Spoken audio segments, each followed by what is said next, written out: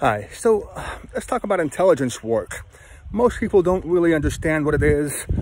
And, fundamentally, intelligence work is simply cooperation between countries in which you have mutual interests.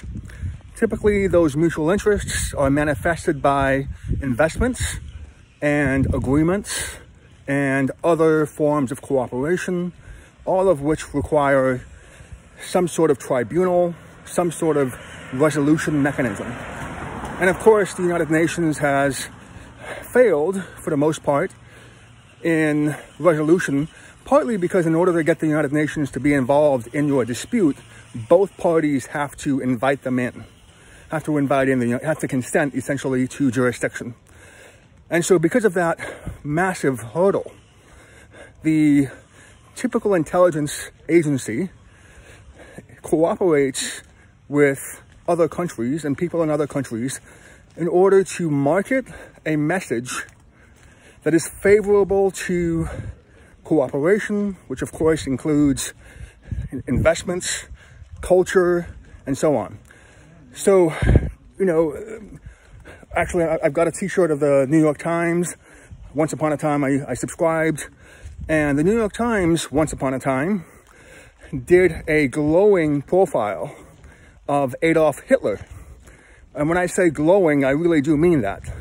They talked about his artistic temperament, not one negative comment in the entire article. One of the reasons for that is because, in some cases, a journalist in another country, a foreign journalist in another country, or a foreign professor in another country, is in that country at the invitation of essentially other people and can be removed at a moment's notice. You can do that in many ways. If you don't like the institutions in your country from a foreign government, you can cut off their bank accounts, you can sue them, you can simply remove all of the diplomats, which you can close down the consulate, you can order the ambassador to go back to the home country. That creates a lot of problems because who issues passports, who issues visas, so on and so forth. And so ultimately, right now in the United States, by the way, the United States has claims to have issues with Chinese influence. And so it's forced, I believe they're called Confucius academies, to close down. And in addition to doing that, it's putting tariffs on Chinese investment and so on and so forth. Before we had this dispute, the United States attempted to shut down a Qatar-based journalism organization company called Al Jazeera. And Al Jazeera happened to be reporting in a way that was counter to the message that the United States wanted to promote all over the world. And so it essentially, started creating issues with Qatar's bank accounts, or that organization's bank accounts, and so on and so forth. That escalated into a situation where the country of Qatar, which hosts Al Jazeera, and which, by the way, has a fantastic museum that's dedicated to a lot of the journalists, who work for the organization, some of whom have died reporting on the news. And, it escalated to the point where, along with allies of the United States was putting pressure on Qatar to the point where you had a situation of the Gulf Coast states, or I believe it's called the GCC, putting a blockade on Qatar to try to convince them to come, over to the American side and to see things based on an American viewpoint. There's all sorts of measures. And so when I talk about the Times and its glowing profile of Adolf Hitler, you have to understand that one of the reasons we have fake news is because if you do report on the truth, you will be booted out of the country. If the truth is hostile to the image of that country that you're in, because you're a guest of that country, you have no right to be there. So a lot of the news that we've seen, whether it's in the United States or elsewhere, for the most part is not going to tell you the truth. because the people that are in those positions of journalism, of professorships, and all these other ways of promoting influence overseas, they're guests. And in some cases, you know, even something as innocent as the Peace Corps was once called a neo-colonial organization.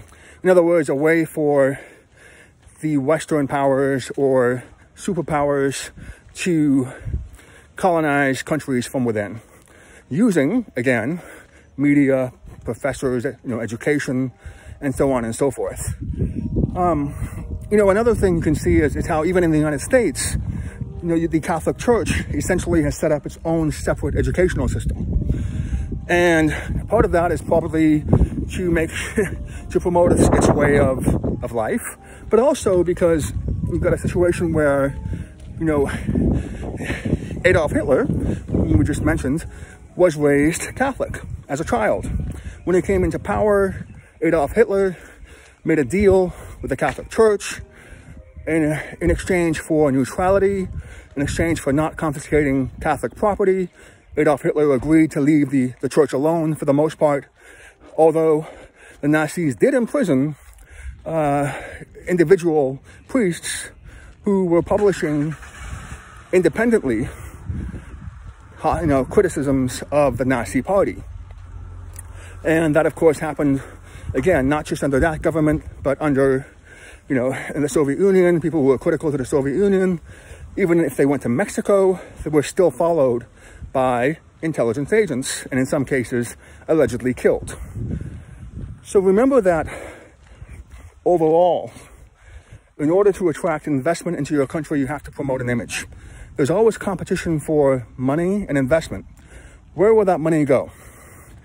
And in many cases, the media is simply an arm of the banking institutions or the military or whoever is really running things in your country.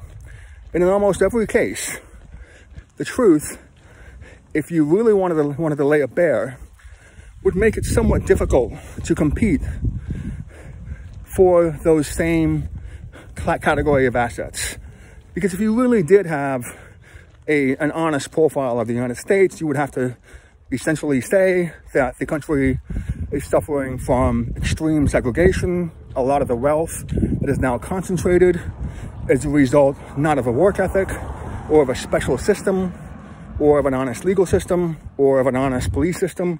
It's simply the result of centuries, or at least 1 century, of slavery from the west coast of Africa, and then the inhumane treatment of those people that were shipped across the Atlantic Ocean. And you can look at a backlash that happened when the Vietnam War occurred.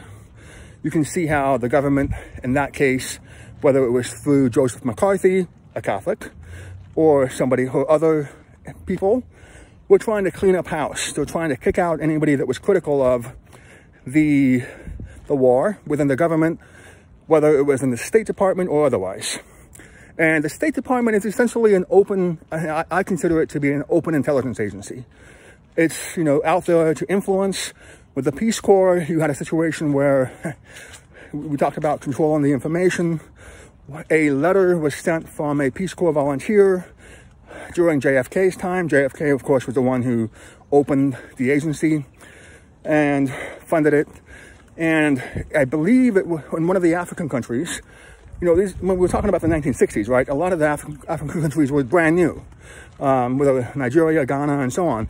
A lot of them came into existence in 1960 and thereafter, like many other countries. And so one of the Peace Corps volunteers unfortunately sent out a letter back home, not realizing that the people within the country, in many cases, might have fought a civil war for their independence. In many cases, were reviewing the mail that was being sent back. And in this case, one of the Peace Corps volunteers referred to the society and the culture as primitive. That was published on the front page of the newspaper or whatever the means of communication was back then. That Peace Corps volunteer was told to come back to the United States. it was suggested that she come back to the United States. So you've got a situation where there's always been this idea that diversity is a good thing. But in order to facilitate investment along with diversity, there's always been that battle between trying to understand somebody by putting yourself in that person's shoes, and also at the same time trying to convince a limited pool of investors to recognize that your systems and therefore your culture is superior and deserves those dollars or those euros or so on and so forth, or that yen, etc., etc. And in order to do that, there's always been that inherent conflict. And so ultimately, the idea has been that you've got, the military as a last resort. If everything else fails, the military comes in. And so when you think about intelligence agencies, another thing you have to understand is that they're really supposed to be diplomatic agencies. Now, of course, the CIA has been involved in coups across the world. In Africa, it deposed people that were considered to be, excessively nationalistic. It succeeded in Africa in some places. It failed in Cuba. It succeeded in Iran with Mossadegh, and so on and so forth. But fundamentally, when we talk about intelligence, we're talking about human intelligence.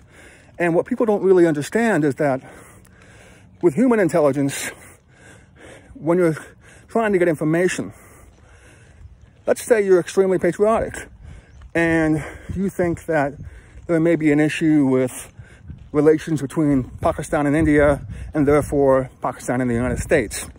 And you want to volunteer to go to Pakistan and live there and help the United States gather information. Well, first of all, do you speak Urdu? What languages do you speak?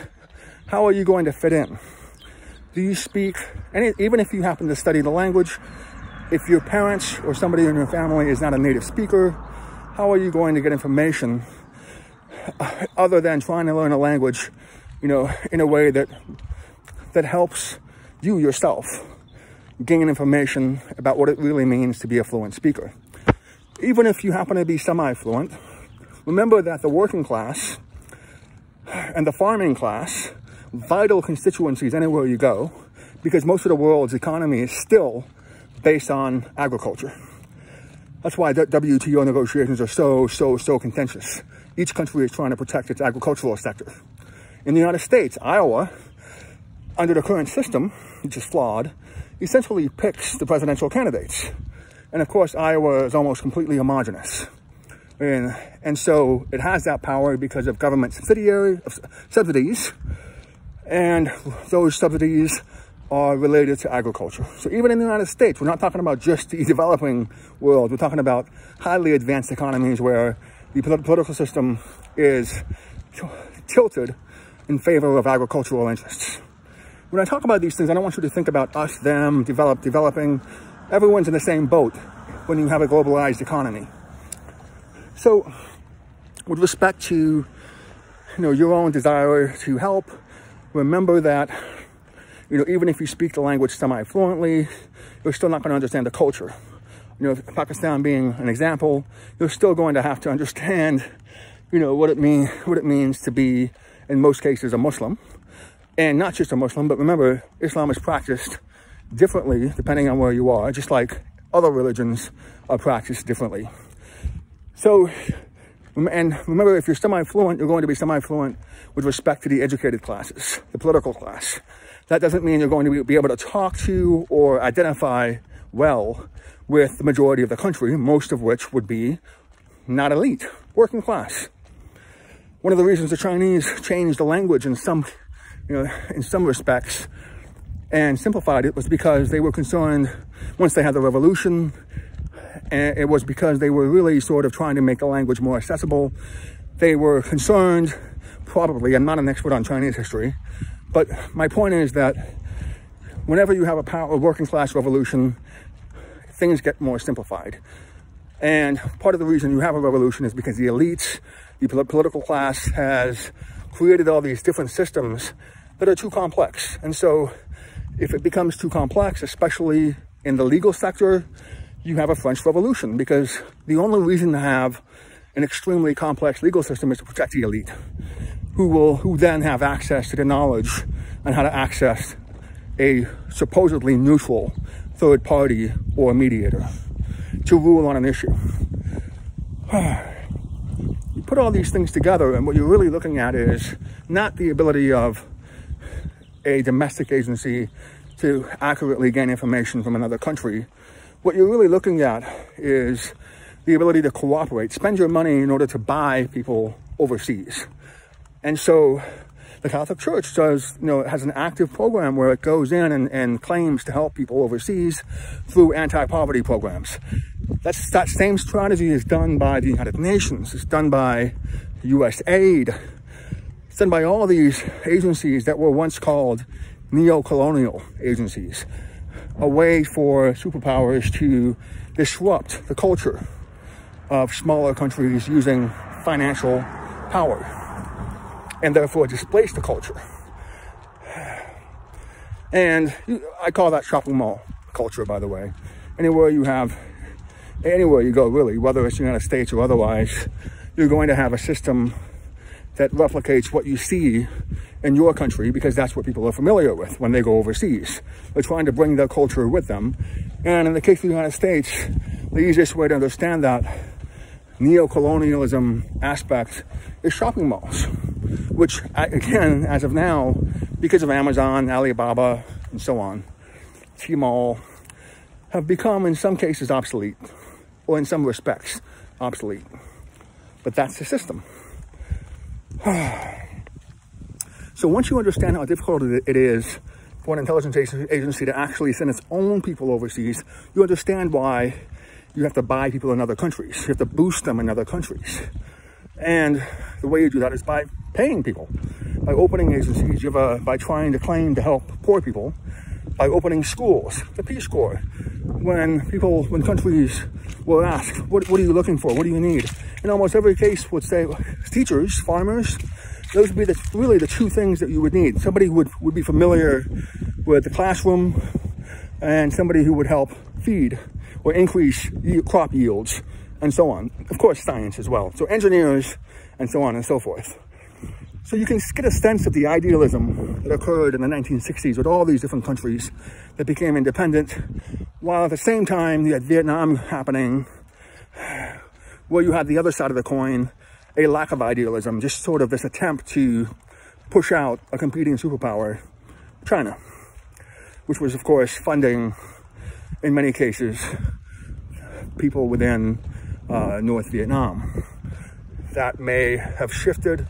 It may have at some point been the Russians, but, and in fact, at one point, the Chinese and the Americans cooperated to force the Russians to break a security pact, because you have the Communist Republic of Vietnam, of China, and of course, the Soviet Union, but you still had competition between people on the same ideological spectrum. And so the Russians were forced to break away from their security pact with Vietnam. Vietnam, of course, is a vital country because of its ports, which allow for global trade. And so China essentially took over the paternalistic protection role. And when it did that, it came into conflict with the United States, which was trying to force the south of Vietnam to separate in the same way that you now see South Sudan and Sudan. You now see Eritrea and Ethiopia ports.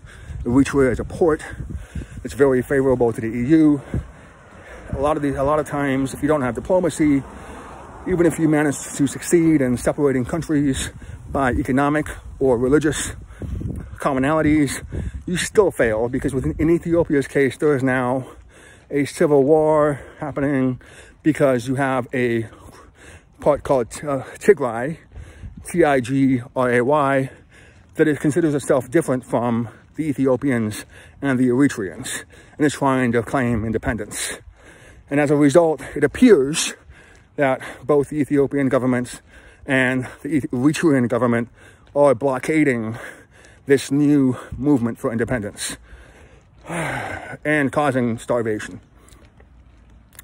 So you look at all these different things, And you realize that when you're thinking about intelligence agencies, what you really want to think about is probably infiltrating institutions within your own country, corporations, trying to figure out which direction they're going so that you can craft laws that make sense, that you can figure out which laws don't make sense. And it's not that difficult to infiltrate. When I say infiltrate, all you have to do is boost somebody. It's not that hard to give somebody a new identity, a new ID, or a fake no-show job that looks spectacular. And of course, the easiest way to boost somebody is to have somebody else doing all the work. In the same way that a CEO has a secretary and a whole team sending out messages for him or her, if you want to boost somebody, again, it's not that difficult if you have a team that is backing your candidate, because you're going to literally have 5 or 10 people in a PR team, a confidential PR team, working to boost this one candidate against normal people who, again, are just one person for the most part. So when you look at these things, you can see, number one, that the United States has failed in legislation, because you do see how technology companies have been regulated differently than in China, for example, where the government does seem to have a better control over the technological standard, which again indicates that, they're doing a better job in terms of domestic intelligence, which again probably indicates that they have fairly comprehensive surveillance powers. You look at some other countries which dispense with this sort of fig leaf that separates the military and military R&D from civilian society, like Egypt, which just outright allows its military to own, companies, or at least partially own companies, because you're either going to have the military protecting your assets or a private security company protecting your assets. And even Amazon now, of course, makes drones. Drones are, of course, a military tool. They were developed as a military tool, something that would be cost-effective and more efficient than, say, an F-16 or something else. And again, if you want to have surveillance, especially on a foreign country, a drone would be the way to do it. You've got the camera and so on and so forth. A lot of times what you saw in the past, you saw people claiming to see UFOs. Those were probably drones gathering surveillance. I guess my point is, when you're looking at all these different things, all these different factors, and you're looking at something like human intelligence or Humint, the question is always, how do you influence, how do you, essentially get your marketing message out there? And in an age of social media, that's becoming extremely difficult, because now media has completely fragmented. And that's one of the reasons why the culture in countries that have not practiced outright censorship appears to be in conflict. And the way to fix these issues, quite frankly, simply requires perhaps a more honest method of influence. If you're just going to buy influence in foreign countries, you're going to buy allies, that strategy is not really going to work. Remember that Japan and Germany were rebuilt by the United States post-World War II. And they were rebuilt by putting them in debt to the United States in exchange for what was at the time a superior way of doing things, of building things. And of course, you could claim superiority post-World War II with respect to math and science and building, because the United States was, in some respects, the last country standing. And even its own allies were in debt, like England, were in debt to the United States. So the superiority angle was simply assumed post-World War II.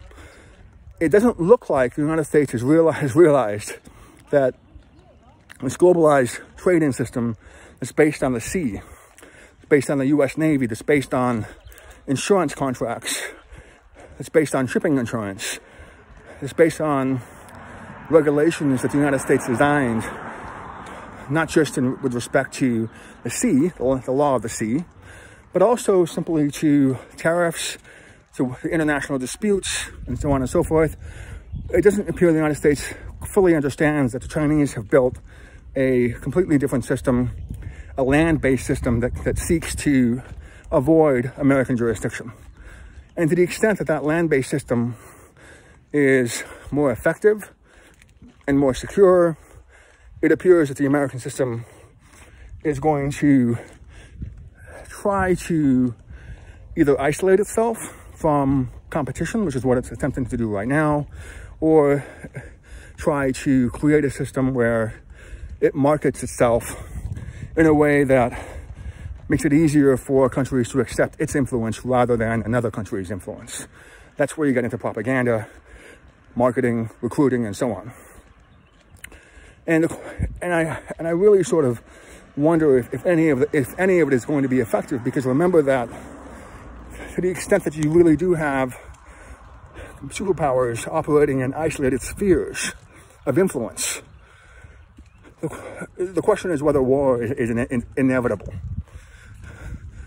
And the idea behind putting a country in debt after they've lost a war is to create a mutual interest between both countries. Obviously, a country that's lost a war has to rebuild, so it has an incentive to align itself in a way that helps itself rebuild in a fair way. Hopefully in a fair way. Obviously, that was not the case post-World War I. So right now, if you're an American right now, and you realize that for the first time in a long time, in a few decades, we have competition. The question is whether we're responding to that competition in a way that makes sense, in a way that's sustainable. Because we know that the Russians are distancing themselves from the US dollar. They don't really have US dollar debt. We know the Chinese government is a net creditor of the United States, vis-a-vis the United States. So we see a movement away from the United States dollar, and therefore a movement away from the United States current legal systems, political systems, and other methods of influence. And how do you maintain overall the ability to market yourself and when you're competing with a country that appears to be unstoppable? It appears to have created the largest middle class over the last 25 years, about 20 years, more than any other country, and perhaps more middle class people in human history in such a short period of time. How do you compete with a country that was formerly victimized by colonial powers in the sense that it had Hong Kong stolen from it under the terms of an unfair treaty? It had Macau stolen from it under the terms of an unfair treaty. It, of course, has received Hong Kong back and appears to be angling to ensure that Chinese Taipei or Taiwan eventually returns into its own ambit. How do you create a kind of cooperation that works? And if you are the head of any intelligence agency anywhere in the world, that is your task. In a world that is running towards separation of systems and trading routes, the task should be not encryption, not crypto, and it really should be trying to figure out how to bolster cultural ties in a way that makes sense. And that's the hard part, because now a lot of things are moving online. And so it's really easy simply to argue that you're just going to, put everything online and then make it available to people. Even aside from the fact that some services would be blocked. Of course, you have a VPN, but even aside from all these things, there's always this idea that nothing compensates for human-to-human communication. And that's how things get done.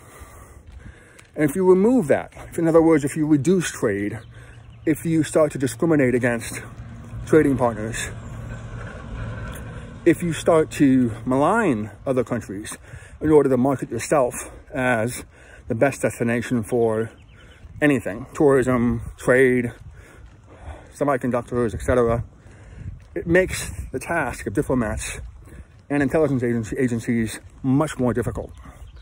And the real challenge is going to be trying to figure out, in some cases, how not only to overcome the digital divide, but also conflicts of interest within your own country, between technology companies that are inherently global and between manufacturing companies that are also inherently global, because most of them trade overseas substantially or have a supply chain that is dependent on globalized trade.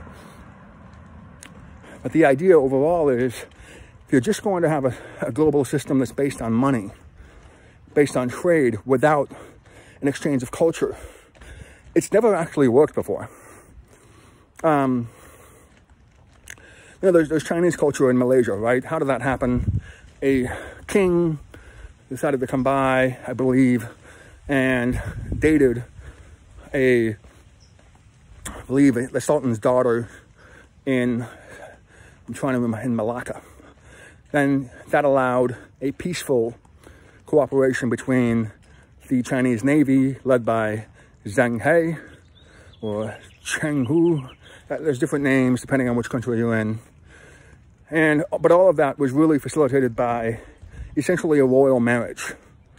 And that's why you have those royal marriages. That's why you had them, because the idea was that you were going to use the influence of the royal family, whether in the UK or overseas, in order to promote your culture. It wasn't just in Europe, it was all over the world. It's just different names, Raja, Sultan, instead of Queen and King, and so on and so forth. Right now, obviously, that system is failing in some sense. You have the British heir to the throne, the son of Princess Diana, who is now in the United States, and he has essentially abdicated his responsibilities to his home country. You have not a peaceful cooperation system, but you have essentially, in some cases, almost a hostile break, which is a serious matter if you realize what the European system of marketing was based on, which was, in some cases, this idea that the royal family was going to show a side of the British that maintained a monarchy-type system, at least in show, which is really, again, a conduit for marketing and recruiting all over the world, which, of course, facilitates trade still with the Commonwealth all over the world, and currency, and so on. If you don't have the Queen and the King and their heirs maintaining that cultural line, what is going to replace them? Who is going to take up that mantle of marketing that facilitates everything else? Is it, in the United States, it looks like it's going to be the banking system, the insurance system. Warren Buffett sells insurance, the hedge funds, and the athletes, the sporters, sporting events, and so on and so forth. That, of course, is another reason why countries try to boycott other countries and so on and so forth. It's, again, yet another attempt to market yourself using people within that country to show a quote-unquote a superior system. Not only for investment, but to your own people, so you don't lose your own people to other countries. So you see how a lot of the old institutions are fraying, are not collapsing, but are becoming outdated. And we're in this weird middle period where we don't know exactly what's going to replace them. It's not going to be social media, but if it's not going to be social media, and we know that we live in a fragmented media system, what is going to happen? Well, the answer is a lot of consolidation in the media. The answer is going to be, at least right now, if you look at the media consolidation going on, with very few major independent media companies in existence in the West. If you look at what's going on, it really does appear that the response to social media's fragmentation has been a media consolidation to try to recapture the ability to influence not just your own voters and your own people, but people all over the world.